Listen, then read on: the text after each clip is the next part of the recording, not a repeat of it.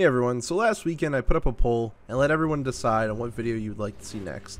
To my surprise, you all voted for some Borderlands 2 builds. Now I wanted to take the time to explain that this build was more of a fun experiment that I was working on when I was doing an SMG only challenge for Maya.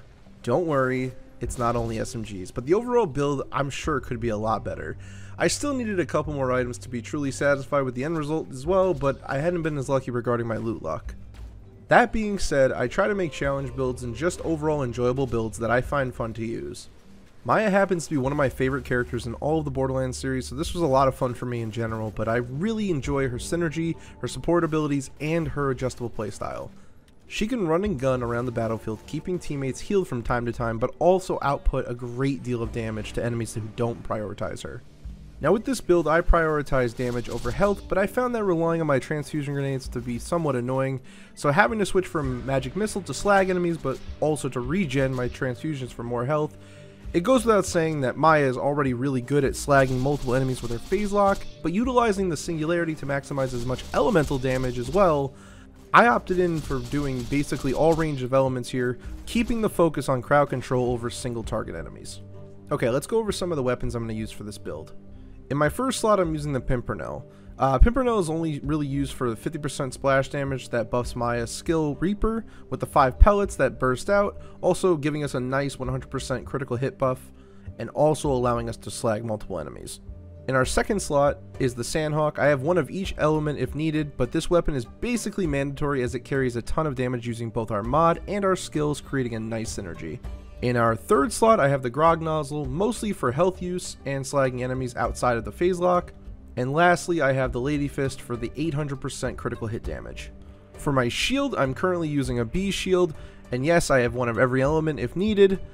As for my class mod, I have a legendary cat class mod for the additional points in Mind's Eye, Wreck, Accelerate, Reaper, and Foresight, all of which I use maximum points to push the threshold of my overall damage and survivability. And for my grenade mod, I decided to go with the Quasar. It's the all-around best for damage output for crowd control, but if I needed anything for health, I have an O negative on backup, and if I needed to regen, I have magic missiles, just mostly for regen and slagging.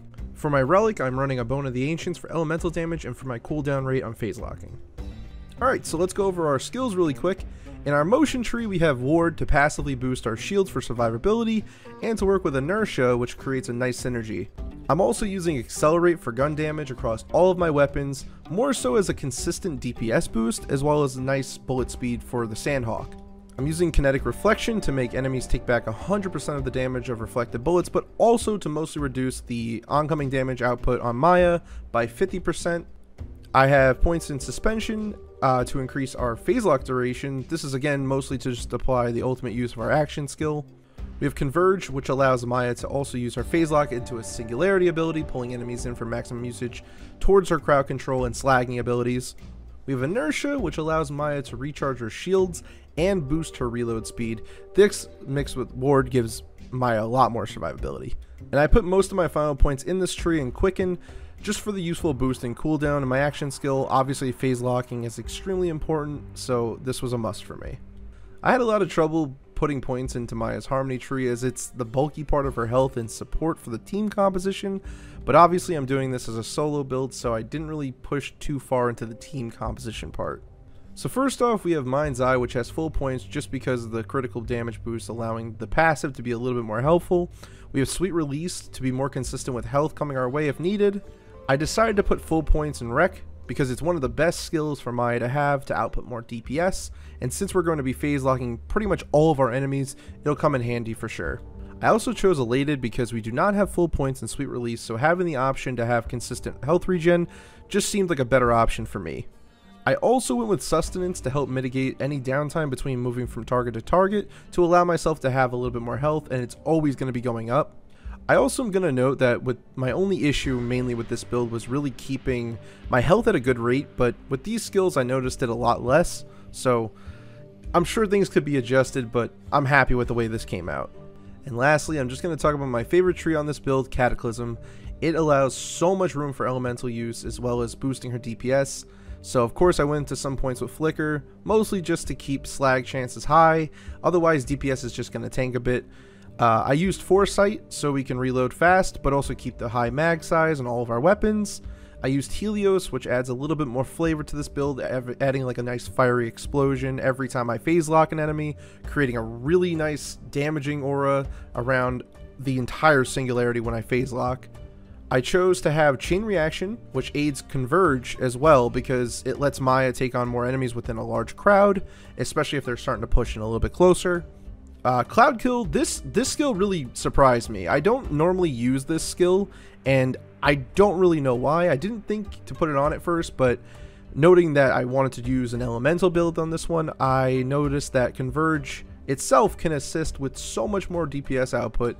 5 seconds of consistent corrosive clouds on your phase lock target helped out so much, and it was nice to have that between reloads and other enemies pushing me, so it was a must-have for me. I chose Reaper as well because it puts every enemy above 50% health in extreme danger because Maya can now deal 40% more damage to them, and that is multiplied across the board. Lastly, to complete my entire build, I put my last point in Ruin because of the ability to slag enemies, but also corrode and electrocute them, thus finally making my Elemental Queen build work. So there it is, that's the build. I know it isn't perfect, but I really enjoyed this build. It has a lot of uses, and it's made cleaning up Pandora a little bit more enjoyable. I wanted to make a build that I can do most of the fighting while staying alive. Maya is extremely good at being a supportive Vault Hunter for her team, but I really wanted to test out her DPS without going too overboard. I will leave my save file in the description as well as the Loot Lemon page if you guys want to copy my exact build. And I just want to say thank you all for watching, as it really means a lot to me, and it gives me a lot of motivation to kind of make these videos more regularly. And I didn't realize that the Borderlands community was this positive, so again, thank you guys so much for the support.